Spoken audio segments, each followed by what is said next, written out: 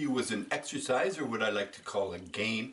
And I was in this game I'm using ascending and descending patterns starting on the root and the fifth. And I'm alternating between the root and the fifth. And if you like the sound of this, keep watching and I'll show you how you can do this on your own. So I've been practicing this for a few months now. I've added it into my regular practice routine. And there's a few things that I get out of it, and I'm hoping you'll get the same thing out of it too. So the rules to this game, they're very simple. You do an ascending or descending pattern and you alternate each bar starting on the root and then the next bar the fifth. And lastly, only use the notes in these patterns. Don't use any extra outside notes. So let me show you these patterns. I'm going to show you some ascending examples, descending examples, and then some ascending and descending examples. So here we go. Here's some ascending examples.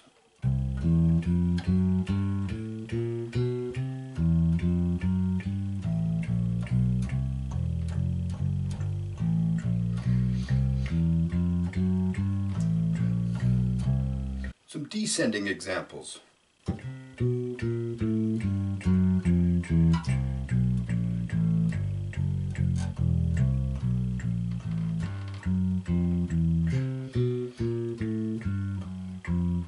And some ascending, descending examples.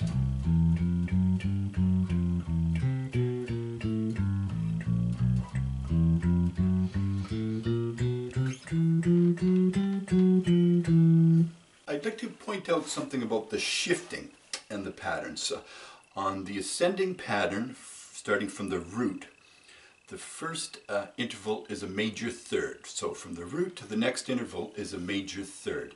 So in key of C, that'll be C to E. Now that's quite a... When you're down in this position, it's no big deal. It's this... But sometimes you're going to want to play it on one string. And you just remember that if you're starting from the root, it's going to be a major third, which can be quite a jump.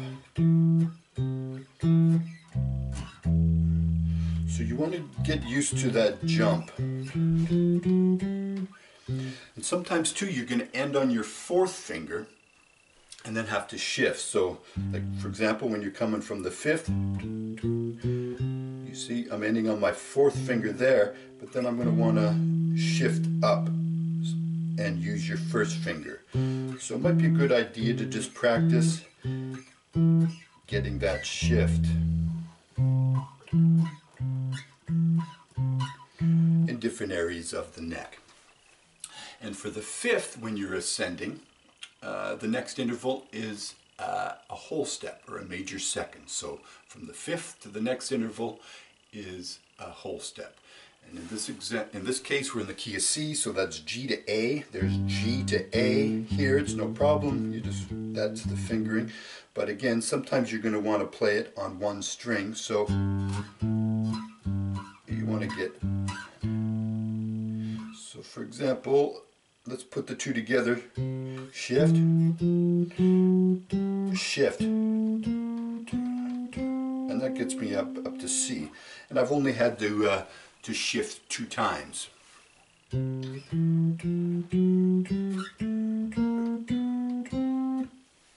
things like this, you want to try to shift as little as possible, especially as the tempo starts to get a little faster and faster. Yeah, shifting as little as possible will help you play as clean as you can. Okay, so what I'd like to do is I'm going to play this around a cycle of fourth progression, which I highly recommend that you do as well.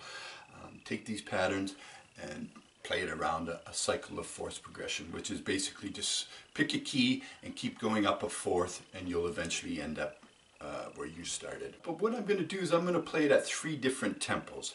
To me it sounds, this is kind of like a shout walking a bass pattern, you know, like in a gospel tune or a shout section of a song where it goes into a really fast tempo. The first tempo I'm going to do it at is 240 beats per minute, and then I'll take it at 200 beats per minute, and then finally at 160 beats per minute. When you pick this up, I'm going to include the audio files at the 3 different tempos. I'm also going to supply you with the MIDI tracks, so that if you have a MIDI capability, you can import the tracks and practice on your own. Okay, thanks for watching. We'll see you at the end.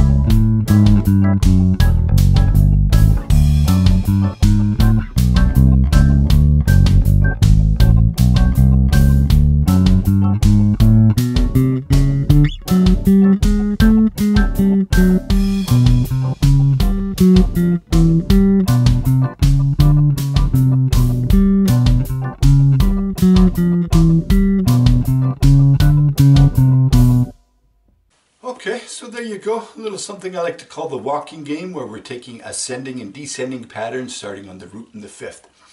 And I hope you enjoy that, and I hope you get something out of that. And thanks for watching. Don't forget to like and subscribe, and we'll see you again next time. Thanks. Bye-bye.